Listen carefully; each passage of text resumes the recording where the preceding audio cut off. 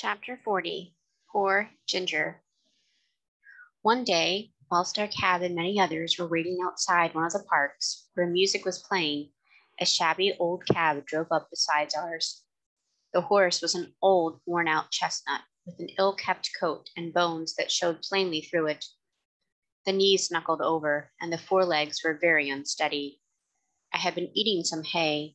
The wind rolled a little lock of it that way, and the poor creature put out her long, thin neck and picked it up, and then turned round and looked about for more. There was a hopeless look in the dull eye that I could not help noticing. And then, as I was thinking where had I seen that horse before, she looked at me and said, "Black Beauty, is that you?"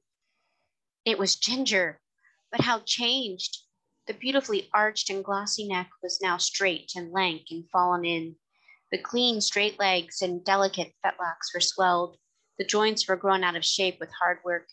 The face that was once so full of spirit and life was now full of suffering, and I could tell by the heaving of her sides and her frequent cough how bad her breath was. Our drivers were standing together a little way off, so I sidled up to her a step or two that we might have a little quiet talk. It was a sad tale that she had to tell.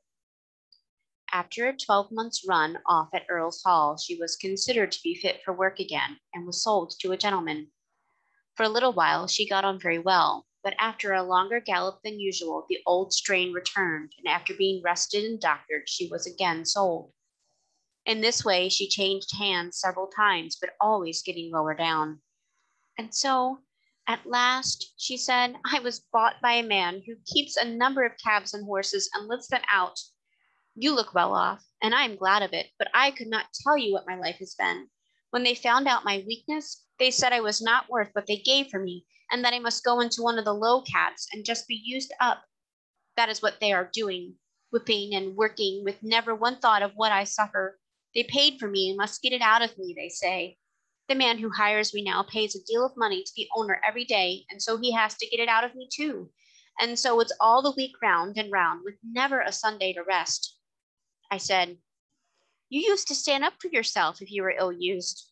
Ah, she said, I did once, but it's no use. Men are strongest, and if they are cruel and have no feeling, there is nothing that we can do but just bear it. Bear it on and on to the end. I wish the end was come. I wish I was dead. I have seen dead horses, and I am sure they do not suffer pain. I wish I may drop down dead at my work and not be sent off to the knackers. I was very much troubled, and I put my nose up to hers, but I could say nothing to comfort her. I think she was pleased to see me, for she said, You are the only friend I ever had. Just then her driver came up, and with a tug at her mouth, backed her out of the line and drove off, leaving me very sad indeed.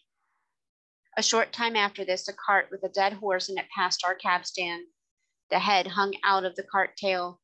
The lifeless tongue was slowly dropping with blood, and the sunken eyes, but I can't speak of them. The sight was too dreadful.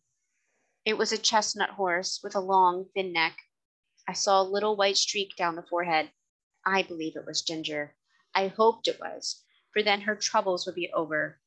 Oh, if men were more merciful, they would shoot us before we came to such misery.